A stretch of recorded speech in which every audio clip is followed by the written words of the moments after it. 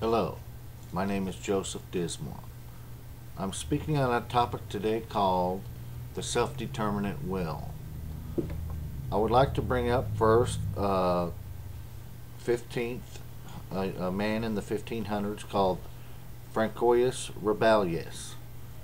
He's the one that coined the term in the fictional Abbey of Thelema of "Do what thou wilt." It was actually making a parody of the monastic institutions and abbeys of the 1500s of the Christian era. But the main tenet of the Abbey of Thelema that he had conceived of as built by the giant Gargantua, the main tenet was "Do what thou wilt." What does this mean? Do what thou wilt. Well, we also find in Aleister Crowley's writings, "Do what thou wilt shall be the whole of the law."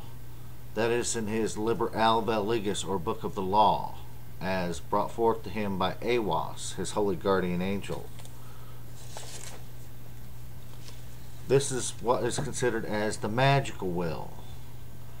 I would like to bring out several points about the word will. We find in the Oxford English Dictionary that the word will is the faculty by which a person decides on and initiates action.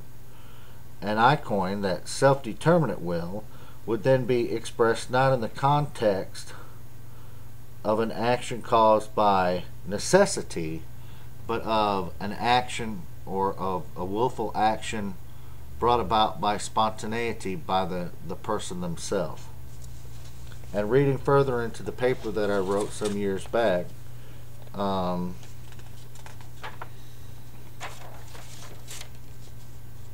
the doctrines of will, or Thelema, is central doctrine of Aleister Crowley, Liber Alba Legis, or Book of the Law, and whose system the central doctrine is that knowing one's true will is the ultimate purpose and destiny of every being, that is summed up in the following phrases from Liber Legis, in my opinion. Do what thou wilt shall be the whole of the law. Liber Al, chapter 1, verse 40. Love is the law, love under will. Liber Al, chapter 1, verse 57. The word of the law is Thelema. Liber Al, chapter 1, verse 39. And there is no law beyond. Do what thou wilt. Liber Al, chapter 3, verse 60.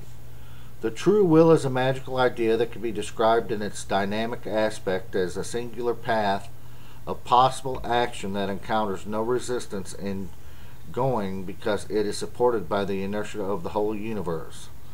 And according to Magic in Theory and Practice, theorem number 9, page 15, a man who is doing his true will has the inertia of the universe to assist him. The true will can never contradict another person's true will because each one has its own absolutely unique career in its passage through infinite space. Hence, to follow one's true will means to respect all true wills, described as love is the law, love under will. Again, Aleister Crowley states, "Know firmly, O my son, that the true will cannot err, for it is thine appointed course in heaven in whose order is perfection." Liber Aleph, page 13.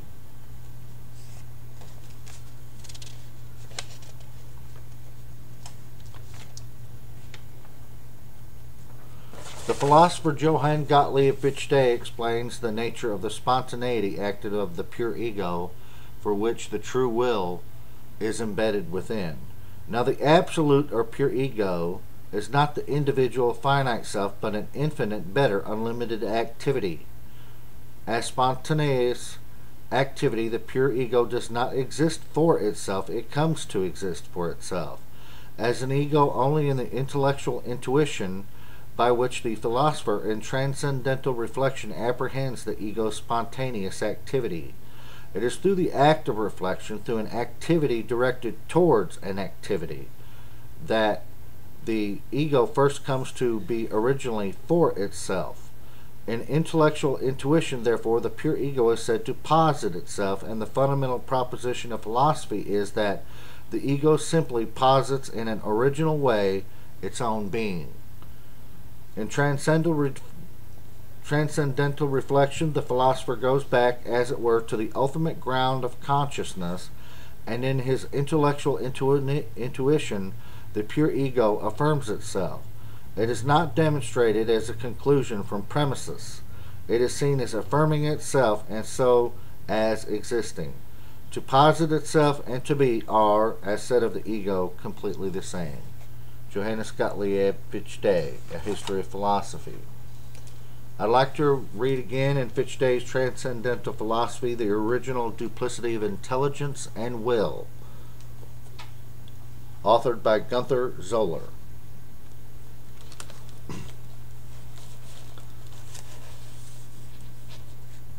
On Chapter 5, Section 5, Thinking and Willing.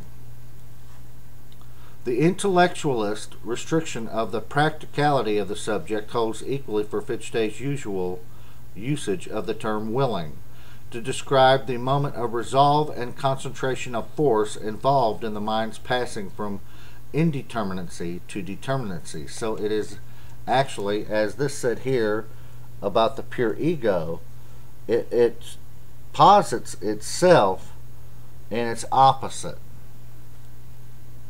or in the thing that opposes it. Whereas the act of willing imposes a freely willed limitation to one path of thinking at the expense of all others. He also speaks of the thinking and the willing as thinking of the willing is to be understood not objectively as though the willing were being thought about, but subjectively as referring to the kind of thinking that willing is. So willing is not an objective thing that we're going to find or we're going to reach out and acquire. It is a type of thinking that is relayed within the mechanisms of the mind of the person doing the willing. It's a category of thinking. Yet Fichte also considered willing as something to be encountered by thinking as something that is found. So here he says that he had considered that it could be found, and then taketh up another thought. The relation between thinking and willing is thus not one of ultimate identity, but one of mutual requirement. In Fichte's own words, I will in so far as much as I think myself is willing, and I think myself is willing in so far as I will. His point there seems to be that the doing of the willing needs to be seen. That is, thought, in order to have reality for the individual eye. In Pure Willing and Thinking, Fichte's account of the relation between willing and thinking in the new presentation of the Wissenschaftslehre is ultimately grounded in a distinction he draws between empirical willing and pure willing. So there's the natural will, or the natural will of the man that would seek after food, shelter, clothing, a career, the things that would present themselves as natural conditions of a man's life, or natural conditions to where one would make a choice of one thing over another, and then the pure willing. And here's the distinction he gives. The distinction follows closely the one introduced by Kant between Willkür, choice, and Wille, will, with the former standing for the power of deciding between alternatives, and the latter referring to an original pure self-determination preceding the opening up of any alternatives. So the pure will would have already been determined before there were any alternative choices to be made. Fichte argues that in order to be rational, the willing has to operate under the conception of the end that is being willed. This presupposes cognition, so it even goes before thinking. So the true will of the pure will would happen before one would even think about thinking to express their true will.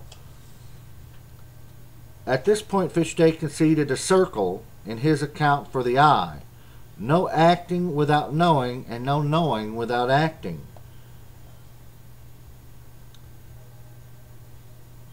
Yet pure willing, although presupposed in all thinking, is itself affected by the conditions of thinking.